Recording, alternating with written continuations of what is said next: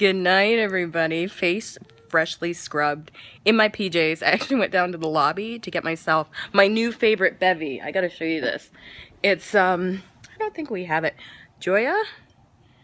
This one, grapefruit, chamomile, cardamom.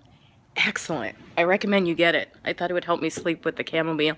I just wanted to say a big thank you to the Minneapolis yoga conference and to all the wonderful people I met today. I think you remember the video I put up on Wednesday about being incredibly nervous and worrying that nobody would come.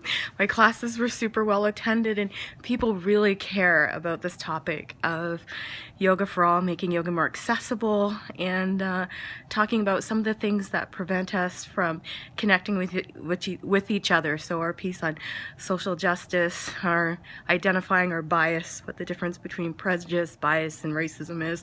It was a wonderful, wonderful experience, and I want to thank each and every person who came out and shared their experiences and shared their energy and let me hug them today. It was a very special day for me.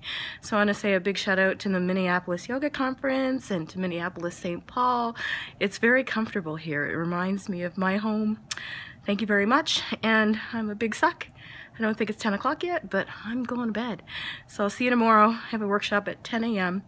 I think I might actually sleep into 7. I usually get up at 5, meditate, do my yoga practice, and then go through my notes, but I might actually sleep till 7 tomorrow.